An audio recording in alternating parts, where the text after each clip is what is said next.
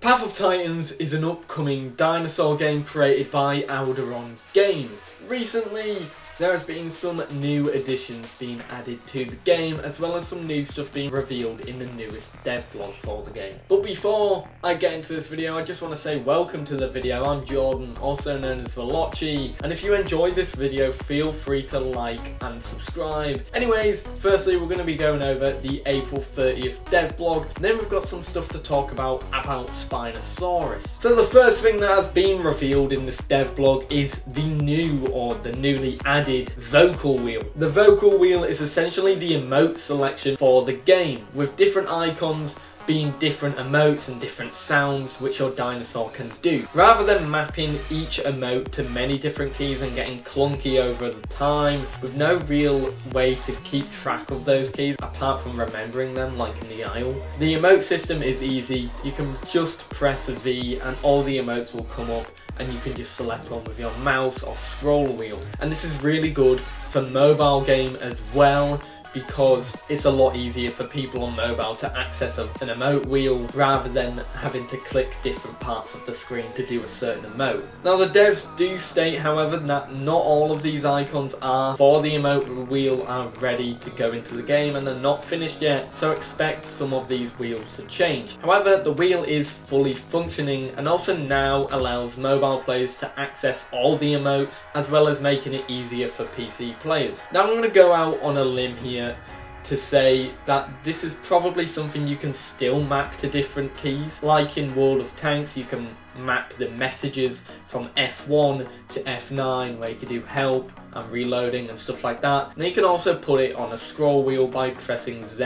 I assume Path of Titans will be probably exactly the same in terms of you can map them and you've also got the wheel. Next up, we have some new map additions, and these are hoodoos and geysers. The devs have been working very hard at creating new stuff to put into the ever-growing and ever-amazing Pandora map, and well, it already looks amazing, and what's going to make it more amazing? Some little small details and some incredible new stuff or areas in the game which will look nice. Now obviously the hoodoos and the geysers are exactly that. They are small, unique structures in the game which spice up the map. These add more variety and interesting stuff into each biome. The map of Path of Titans will not be a desolate wasteland, which is essentially a walking simulator, but instead it will be something teeming with life, colour and things to do, which makes this game stand out from most dinosaur games in its genre. Now the geysers are one of these things, and these will go along with the hot springs which were previously announced in the beginning of spring. The geysers are smaller than the hot springs but will appear in clusters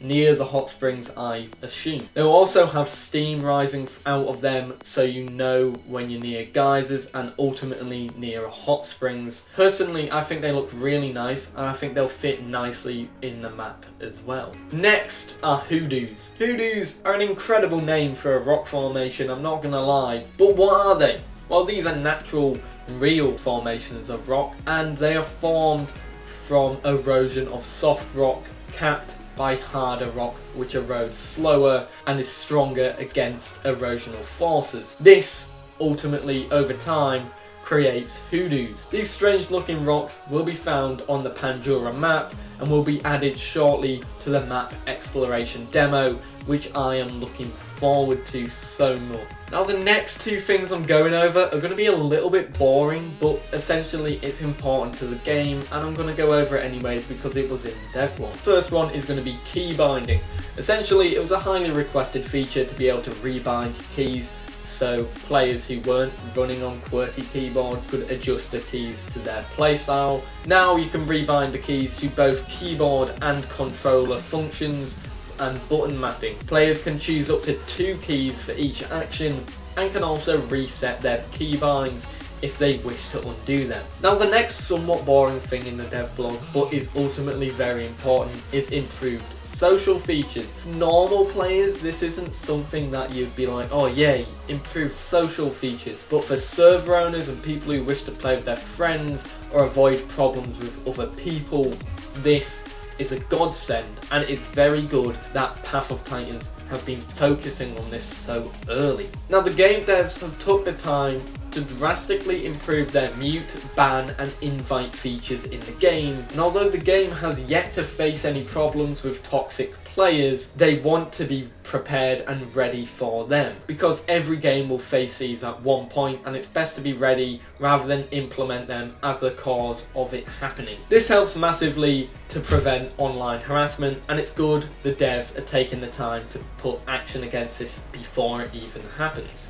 Inviting players to your party is clearer, and the colour of the party icon changes to reflect their party status. Orange means they are not in a party and can be invited. This will be added with a plus next to their icon. Red means they are already in a group and cannot be invited, whereas green means they're already in the group. And there's also a mute button now too, so you can just mute the chat or mute certain players if you don't feel like talking to them. Now the final thing for the map that I'm going to cover today, or the dev blog that I'm going to cover, is havens. What are havens, Jordan? Well, kind viewer who probably didn't ask that, havens are added in the second passover of the map. This means they are starting to polish and focus their attention on points of interest. And, well, I still haven't answered what havens are, have I?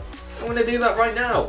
Calm down, please. Havens are areas in the map which are specifically designed for smaller dinosaurs, as larger dinosaurs will not be able to enter havens. These areas will serve as an oasis for smaller dinosaurs, a safe haven where they can chill and relax with other small dinosaurs. This encourages players to try out small dinosaurs, as they will be able to access areas which large dinosaurs will not be able to access, and keep you safe from these large apex predators and just nuisances in the world. Sadly, however, these havens will not be a haven for everything. Well, firstly, there's no food, and secondly, there's no water. So once it's time, you'll have to venture out into the brave new world. Now it'll be interesting for some type of cat and mouse stuff happening here, with the large carnivores waiting outside for the little guys to run away. I don't know, that just seems fun, but it also seems like something where spawn protection might be involved. And finally, the part that you've all been waiting for is Spinosaurus is now playable in the game. Of course, I swear this is all you've clicked on it, and I swear I will remove Spinosaurus from my next Path of Titans thumbnails, because it's been in every single one of them. But Spinosaurus is now playable in the game, and it's been added into the latest test server patch, and you best believe that the game is already flooded with Spinosaurus. You know, you've got some people running around as other dinosaurs, but it's just Spinosaurus everywhere, and well, there are some perfect examples on that on YouTube. What's awesome about this is Path of Titans Spinosaurus already had the tail fluke, which was recently added to the description of Spinosaurus after it being re-validated and updated this year, which I think is amazing. And talk about a bit of foreshadowing, it's like they already knew about it. Anyways, the Spino will have a different set of skins which can be customized like any other dinosaur in the game, and these are all gonna look amazing on the dinosaur. The Spino has a full set of animations and sound effects and more. Oh, and this one can fish as well. Now, if you want to go see more Spinosaurus gameplay, I recommend you go and watch a Path of Titans YouTuber called Jynn. She's made a lot of videos on the Spinosaurus already, and they're really good long playthroughs of the dinosaur. So if you want to see it in action over a long period of time, you can go and check out that channel and watch some of them. I'll leave them in the description below, I'll leave the channel in the description below, so you can just head on over and check some of the gameplay out. Anyways guys, I hope you enjoyed this video. What do you think about Path of Titans? Are you excited about the new Spinosaurus being playable and the new dev blog that was released 13 days ago, and I'm being a bit late to this? But yeah, what do you think about it? And as always guys, I hope you enjoyed this video. This was Jordan, also known as Velocci, and if you do enjoy this video, feel free to like and subscribe. 80% of you watching this video are not subscribed, so let's change that. Let's get that down to say 70%. That's going to be our aim. But yeah, I hope you all enjoyed. I upload information videos on Mondays and funny moments on Fridays. And I know this isn't a funny moments video, but it's one of those weeks where I had a double upload for information videos. But yeah, I hope you enjoyed. I hope you consider checking out some of my other videos. But in the meantime, I'll see you in the next one. Have a great day. Night after night.